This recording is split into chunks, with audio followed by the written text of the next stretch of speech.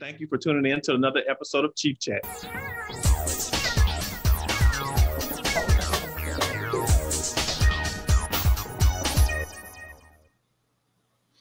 What is up, my exchange family from all over the world, and thank you for tuning in to another episode of Chief Chat. My name is Chief Master Sergeant Kevin Osby, and I'm your Senior Enlisted Advisor for the Army and Air Force Exchange Service. Before we get started with our guest today, I would like to introduce my lovely co-hosts, Kiana Holloman and Emily Zarsk. How y'all doing, ladies? Good. Hey, how are you? I'm doing good. Y'all like my decor? It's beautiful. I was gonna ask, is that new? Yeah, so I am currently at Lackland Air Force Base. So I want to give a shout out to the Lackland team for facilitating an area with some vintage artwork in the background, so I can do my Chief Chat today. So thank you for them. I'm in town for a retirement ceremony. Real good friends retiring today, so super excited. But I'm really even more excited to talk to my next guest. So without further ado, Kiana, please introduce today's guest. Today's guest is a seasoned reporter who helped start a movement in 2020 when he co-founded TAPS Across America, which honors our nation's fallen heroes in a special way each Memorial Day. Please give a warm Chief Chat welcome to Steve Hartman. Hey. Thank you. Thank you. Fade applause. Yeah. So, Steve, it is a pleasure having you with us today, and thank you so much for joining us on Chief Chat. Can you let our viewers know where you're joining us from? Where you're joining from today? I am in Troy, New York today, based out of New York City. But with the pandemic now, we can live and work pretty much wherever we want. So I'm here in Troy.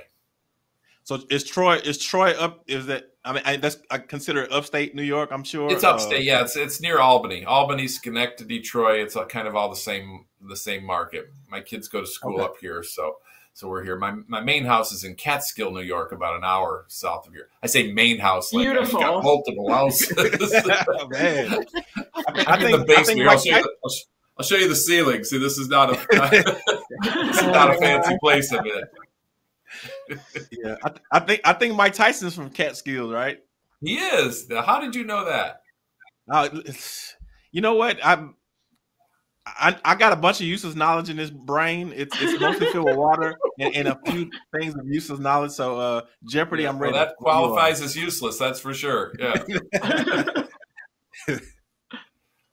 Now, well, speaking of things that happened in 2020, you teamed up with Air Force retiree Jari Villanueva to start TAPS Across America. So can you tell our viewers what this movement is about and how it all came to be?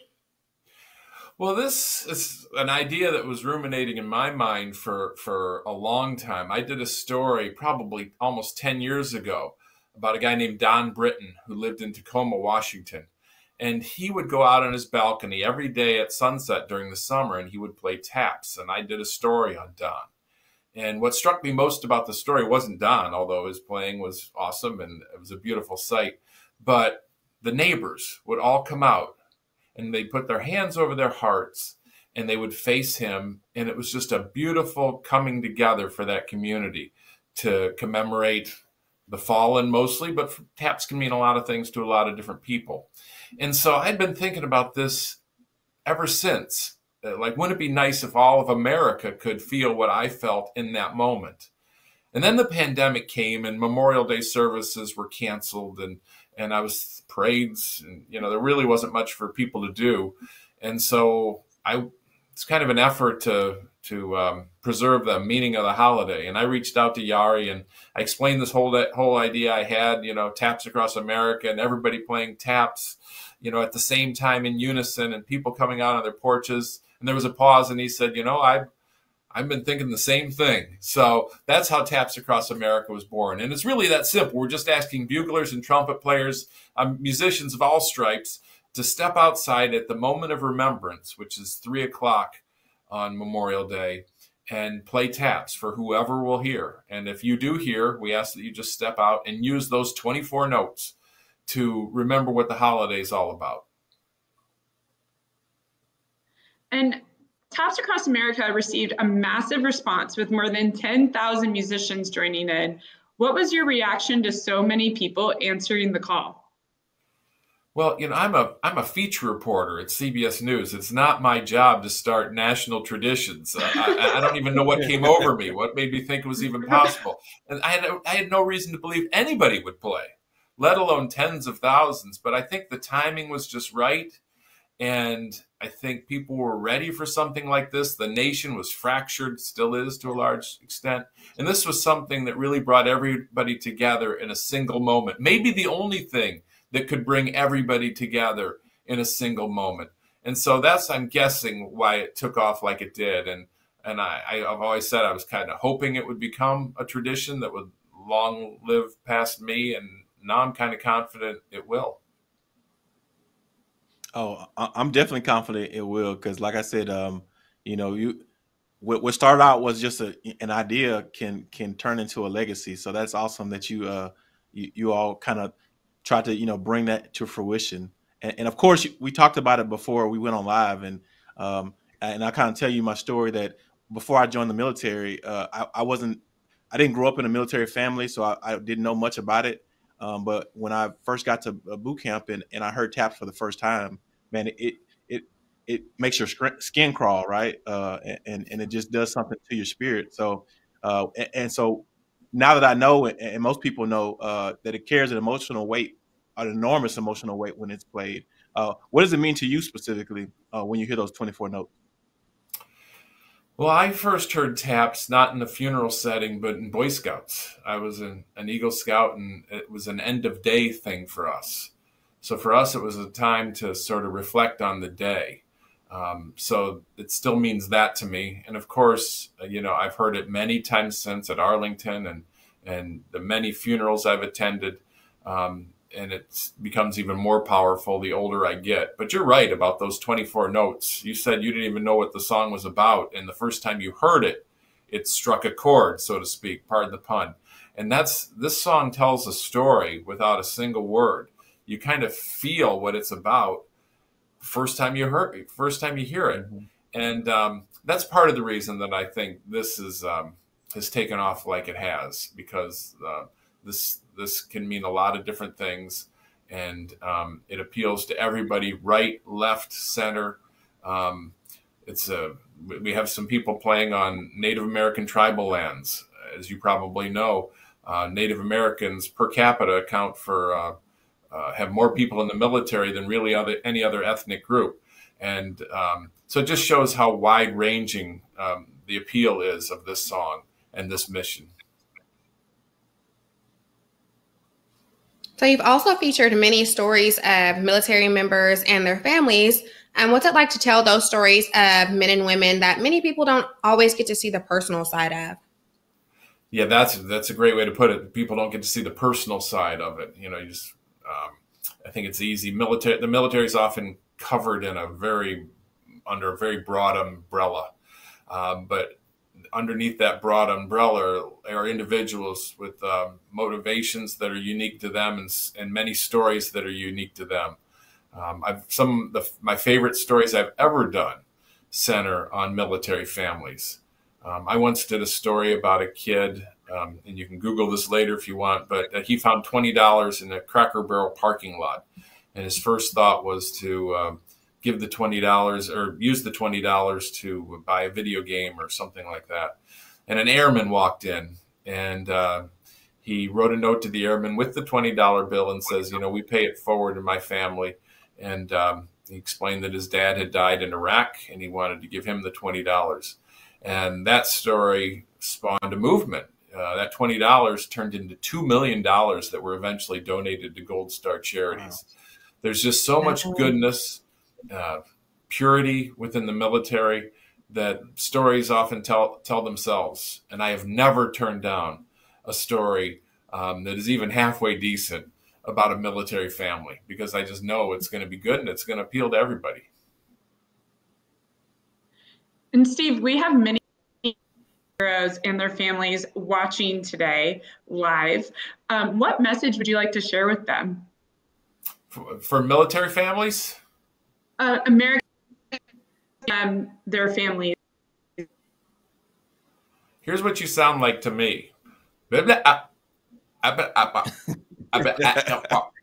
So it makes it very difficult. Oh no! Yeah, you're breaking up. I'm sorry. What can I say? Did you guys hear?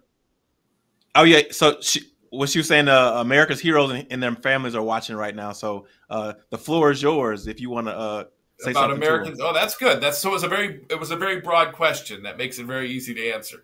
I'm sorry, you were breaking up, so I couldn't understand what you're saying.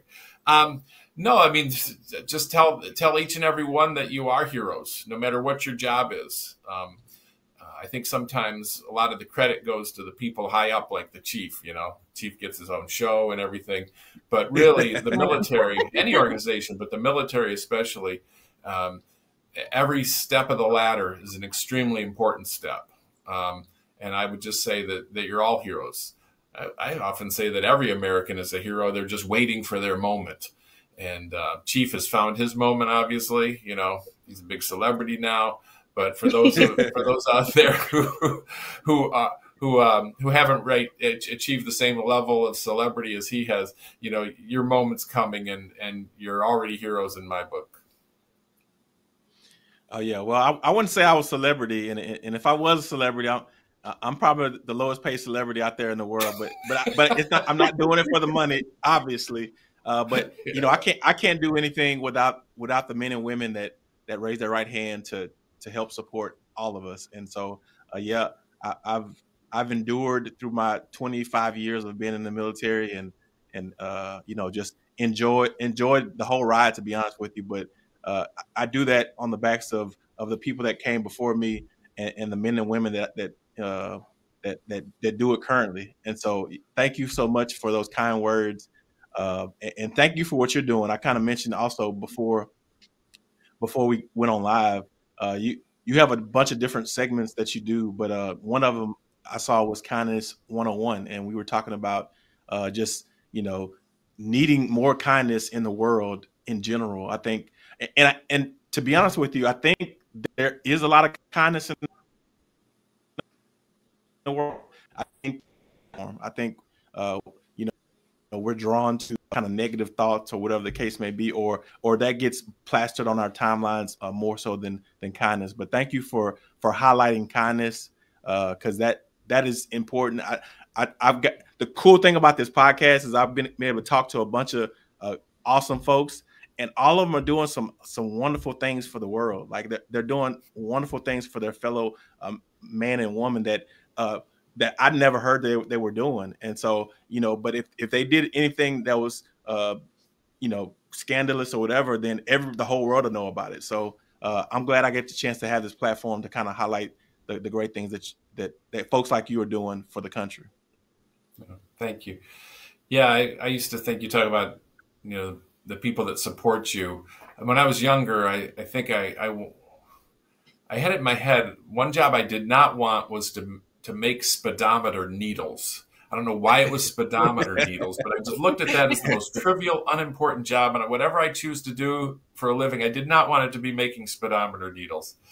And later, I think I realized that there really are no unimportant jobs. You know, some people, you know, they make a difference through their jobs, but that's not the only way to make a difference. People make a difference through their family and their faith and lots of other ways. And that lesson has been hammered home to me in this job. I once did a story not too long ago about the number 4 guy at the FBI who retired, and he's now driving a school bus because he too believed that there are no unimportant jobs. That was not beneath him. That was just as important, if not more important, he said, than his job at the FBI. And that's just a really important, you know, lesson. I should put that story on Kindness 101 when we bring that series back. And thanks for mentioning Kindness 101. This is something I'm doing with my kids now, because we learned long ago that the stories that we produced for the evening news were being used in schools across the country. Teachers were using these stories to teach character education, social emotional learning, they call it sometimes. You know, anti-bullying, you know, gratitude, you know, all the themes that we touch on in our stories. So we started packaging them for kids. And then we found out that even though we're producing these stories for kids, it was mostly adults that were watching, because I think sometimes we all need reminders about kindness and all the themes that come under that. So that's a project we're working on now. Awesome, awesome. And so, kind of back to Taps Across America, it's going into its third year, and hopefully, definitely something that will continue for years to come. So, what do you hope the legacy of Taps Across America will be? Well, I would like someday that Taps Across America is inescapable, that no matter where you live in America, if you step outside your front door at 3 o'clock on Memorial Day, you will hear taps lofting over the houses, and that we can all, as one, remember the people that died in service to this country. We're not there yet. I think there's still places you can go where at 3 o'clock local time you will not hear taps, but we're gonna keep chipping away at that year after year. And we need a few more people to play the bugle or trumpet. But like I say, you can play any instrument. But fortunately, some people are picking up the instrument just for this, and they're practicing. So I think maybe someday that goal is achievable. And so tens of thousands of people have already participated in Taps Across America, which I'm sure many newcomers will this year as well. But of the ones that have submitted and participated, what's the most unique tribute that you've seen? Well, yeah, when I originally, pitched this idea, I really just asked people to stand on their porches or in their backyard. But, Americans, as they often will, took it to extremes. And we get video submissions. We ask people to submit their videos to hashtag CBS Taps on any social media platform so we can see what people are doing. And people are playing from the mountaintops. I don't know where they are. It looks like they're at the top of the Alps, but they're up there, and then in the middle of the desert. Many people are playing where nobody can hear. And I asked a woman about that just recently. I said, why are you playing when nobody can hear? And she said, well, the people that I want to hear can hear. And I say, you're playing to an audience above? And she said, yes. People have played on airplanes. They're on a flight at 3 o'clock local time. So they'll stand up there at the front of the plane and they're playing their trumpet. People play on the beaches, a crowded beach. On Memorial Day, you can imagine some guys standing there in the sand playing taps. And the beautiful thing is people stop and they face the music and they put hand over heart. It's a beautiful thing. I could spend days just watching the videos that pour in, and we will show, many of them on the CBS Evening News, the Memorial Day on the evening news, but there's so many more that we can't play. And I wish we could show them all because one's more beautiful than the next. Man, I can't imagine somebody getting up on an airplane and playing taps at 3 o'clock. Man, that is. I wonder, did that person ask the flight attendant if it was okay, or did they just do it? But thunderous applause after he was done, as you can imagine. Yeah. Thunderous applause. Well, so I'm sure that people were looking at him sideways as he was probably starting to do it, and then once he realized what he was doing, then it was like, okay, I get it. Yeah. That takes a little confidence, doesn't it? It does. It does. So with Memorial Day only 4 days away, can you tell us who can take part in Taps Across America and how can they participate? Okay. The best way if you want to learn more about it, just go to cbs.com/taps, and they'll tell you everything you need to know there. We're looking for ideally buglers and trumpet players, but we've had trombone players. We've had everything short of a kazoo, and I really don't want a kazoo, but it's surprising how good taps can sound on other instruments. The most important thing is that people just play with heart. And if you can record yourself or get somebody to record you, we'd love to see the video. And again, you can send that to or post that with the hashtag CBS Taps, and we'll see it. Okay, I'm going to try one more time. Steve, am I breaking up? Nope, you're not breaking up. Yes. Okay. I apologize for that earlier. I'm glad I was able to redeem myself. But Steve, we cannot thank you enough for being here today. And like I tried to share earlier, but Chief jumped in for me, we have so many people watching all over the world. And I wanted to just jump into our Facebook comments real quick. We have a few questions for you. Sure. The first question comes from Robert. So he thinks that the Taps Across America is a beautiful tradition, and he is asking what it's like for you to follow in the footsteps of original on-the-road correspondent Charles Kuralt, and what's your pick for the most beautiful stretch of road you've seen? Okay. Well, Charles Kuralt, for those of you, we probably have some younger viewers who don't know, this is a guy who about 50 years ago went to the president of CBS News and said, why don't you let me go around the country and tell feature stories? And the guy said, if you want to tell stories, go to Vietnam and tell them. And a new boss came in, and he asked the same question. Finally, they let him. And he kind of gave birth to the feature story, the kicker story, whatever you want to call it, that news story that comes at the end of the newscast that kind of it makes up for all the death and disaster that has come before. It reminds people that, what you've just seen is not the whole entirety of the human story. And following in Kuralt's footsteps, who I watched as a kid, is one of the greatest honors of my career. And because he was legendary, he was so good at what he does, and it's humbling. And part two of the question was, what was part two? Your favorite, the most beautiful stretch of road you've ever. The Black Hills of South Dakota are amazing. That I would say is probably the favorite stretch of road. And if anybody owns a motorcycle, they've probably been there, because it's just a great place to cruise in a convertible or a motorcycle. That's going to get my vote. And I've been on most of those stretches. I used to do this thing behind me. Everybody has a story. That's where I used to, for years, would throw a dart at a map of America, went wherever the dart hit, and found somebody there and told a story about them. So you start throwing darts at maps, and you go pretty much everywhere. And so I've seen most roads, and that remains one of my favorite areas there. Hopefully that dart doesn't hit the stretch between San Antonio and El Paso, because there's nothing on that stretch at all. Oh, it's funny. Darts make for very bad travel agents, I've learned. They don't hit any place you really choose to go. But that being said, so I've been to that stretch of desert. I'm sure of it. The first place the dart ever hit, I think, was maybe Motley County, Texas, or Glasscock County, Texas. But regardless, there was nothing there.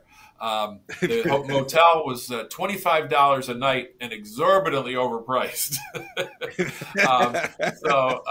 I've been to that stretch, but that's okay, because we found some great people, and people that we would have never put on the news otherwise. That was the beauty of it. Stories we would have never told otherwise, unless fate sent us there. And I did that for 7 years. And I even went around the world. We had astronauts in the space station spin a globe, point to places on the globe, and then we went to those places and did the same thing. Oh, wow. When we were there, we'd pick people at random out of the phone book. So we were picking random people and telling random stories, but boy, they were pretty darn heartfelt. That's awesome. And we have another question from Janet. She said that she's asking, so you share some heartbreaking stories. Have you ever gotten emotional while interviewing them? She's asking you if you've ever cried on the job. Yeah, I think she is. Yeah. I cry a lot watching the stories, just like everybody else. As I'm out there, doing the interviews and putting them together, it doesn't hit me as much as when it's all said and done. And I play them and I watch them, especially if I watch them in front of a crowd. I'll give talks every once in a while. And if there's thousands of people watching and everybody's kind of having this cathartic moment, that really gets me. There have been times in the field where I've lost it. There was one time I was doing a story about, it was one of these stories about a elementary school football team, and they had a manager on the team who had a mental disability, and he wanted to be in the game. So they came up with this play where he would go in the game one time and he would score a touchdown. And I was talking to the kids about that. And there was one kid I was interviewing who confessed to me that it was not his idea to let this kid score a touchdown, and he never would have thought of it. And as he's telling me that, tears are streaming down his face, because he had decided that he wanted to be a better person because of the example set by his friends. And as he's crying, I start crying. I look back at the cameraman and he's crying. We're doing the interview in a library, and I look over at the librarian and she's crying. So it has happened to me before. But it's always happy tears. I mean, every story I do, I'm actually, people say they cry all the time and I should be sponsored by Kleenex, but I'm never trying to make people cry. I'm trying to make people joyful, happy tears, I guess. So they're always good tears. Yeah. And then I'm going to ask, we have time for one more question. So Greg is asking, how long does it take you to how long do you typically spend? I'm so sorry, Steve. I am not looking good in front of a CBS correspondent right now. How much time do you typically spend writing each piece? Okay. I'm typically on once a week, but I've got other duties that have to fit in there too. The writing, we're recording this live right now, and it's Thursday, and I'm still writing, tomorrow's story. So, I write up to the very end. And I'm not a very good writer, but I'm a pretty good rewriter, where I recognize that, what I just wrote isn't that good. And I need to do it again. And I'll keep doing it. I'm tenacious enough. I'll keep doing it. Awesome. And we just have a lot of people liking and hearting and thanking you so much for being with us today. We really appreciate it. No, it's my honor and privilege. And, I appreciate the opportunity, especially to talk about TAPS across America and helping, anybody who can help me make this vision, reality. I'm very grateful for. So just a quick plug for our viewers. You can go to facebook.com/ontheroadcbs to check out Steve's amazing work. Steve, where else can our viewers go to learn more about TAPS across America and register to take part? Okay. Again, you would go to cbs.com/TAPS. And you don't even need to register, but if you have any questions about how do I do this, what is this, go there. And then once you make your video, and share that. If you don't play a trumpet or a bugle, somebody who does. So get them on board and tell them to play. And then once they do, videos can be sent to posted to any social media platform using the hashtag CBSTAPS, and I'll watch them. Awesome. Yeah. So my son plays the euphonium. This is his first year playing the euphonium. And I couldn't even, to be honest with you, I probably couldn't tell you what a euphonium was before this year. And so he plays it. I don't think he's TAPS ready yet. Not TAPS ready. It's a little hard to learn, I'm told. Especially bugles or trumpets, hard to learn. And then TAPS is a tough song to play. You think 24 notes, like I learn a note a day. I'm done in 24 days, but it's not that simple. I don't want to discourage people from picking it up. I actually want to encourage people from picking it up, but it's harder than it looks. You think it's just, but no, it's not that. Yeah. So my 6-year-old Isaac, we're gonna work on your TAPS before you go out there in the neighborhood. but it doesn't. You don't have to be perfect. You don't have to be perfect. Let's not wait for perfection, or it may never come. No, absolutely. And I want to encourage all the musicians out there in the world to get on board and make this tribute to the folks that have made the ultimate sacrifice. And so thank you for that. And for our Chief Chat viewers, this episode will be available on YouTube and Spotify, so you can rewatch with your friends or catch up with past episodes. We've got a double feature for you next week. So tune in on Tuesday, May 31st, when actor Aspen Kennedy will be joining us. And we're also excited to welcome our very special guest Thursday, June 2nd, the Undersecretary of the Air Force, Gina Ortiz-Jones. We'll see you then. But Steve, man, it's been an honor and a pleasure, hosting you for this episode. You're doing some awesome work for the world. To be honest with you, like I said, it's to think about, think outside the box and say, you know what, all these Memorial Day kind of parades and stuff are canceled. Let's do something as a tribute. And now it's picking up steam and momentum, and it gets bigger and bigger every year. So thank you so much. And there's just, like I said before, I get a chance to talk to so many different people on this platform, and I see the amazing work they're doing for the world. So I appreciate it. It's an honor and a pleasure. For me, it's an honor and pleasure for the men and women that wear the uniform or have worn the uniform, the military community. We appreciate what you're doing, and thank you so much. Okay. Thanks again for having me. Have a great Memorial Day. Absolutely. And if you don't mind hanging on till after the live so we can kind of say our formal goodbyes, but we wish you all the best. And you got a supporter here at the Exchange. Trust me. Thank you. With that being said, Chief Chat out.